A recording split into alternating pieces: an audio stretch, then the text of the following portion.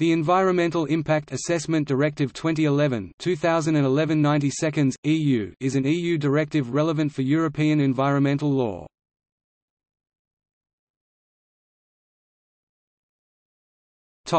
Contents.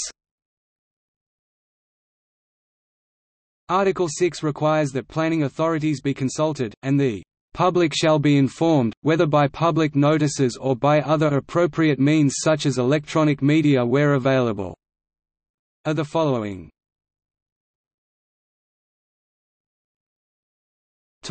Significance.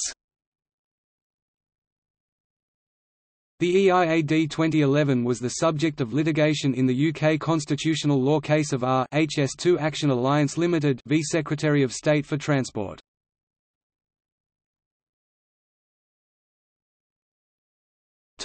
See also: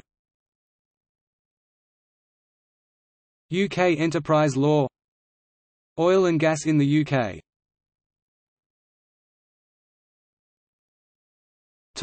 Notes